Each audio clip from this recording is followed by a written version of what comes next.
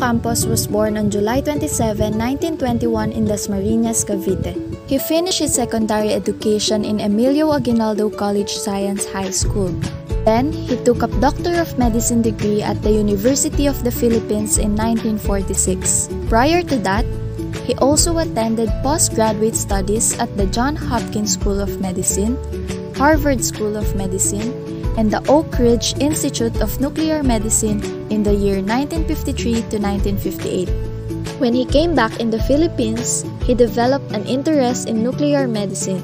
Dr. Campos is credited for establishing the first and best-known radioisotope laboratory in the country.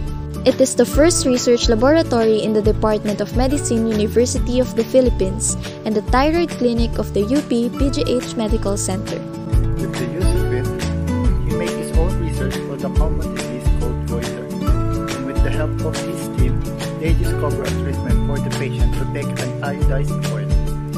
Societal issues about health, his discoveries and contribution is very important to prevent and cure all of it.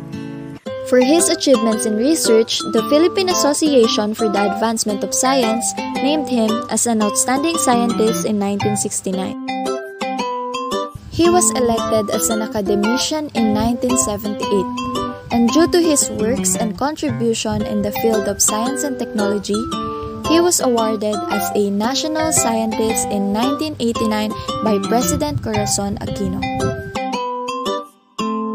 He served as a president in the National Academy of Science and Technology for 10 years.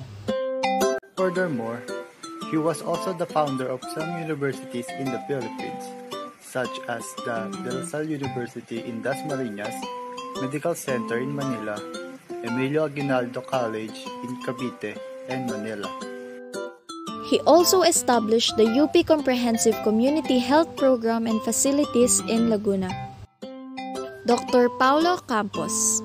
Due to his significant contributions, he now earned the honor of being the father of nuclear medicine in the Philippines.